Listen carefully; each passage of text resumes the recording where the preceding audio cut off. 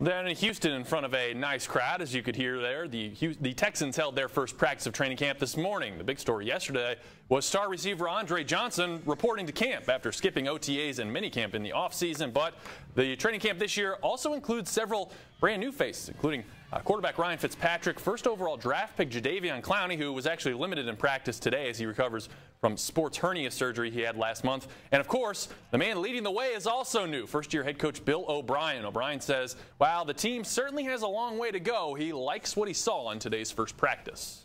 I do believe that we got a good bunch of guys there that are competitive and they're working hard, and I like the way they communicate. I like the way they work, and we just got to get more. We have to become sharper at our assignments and our techniques and things like that. But we feel good for right now, for day one of training camp, of where we're at.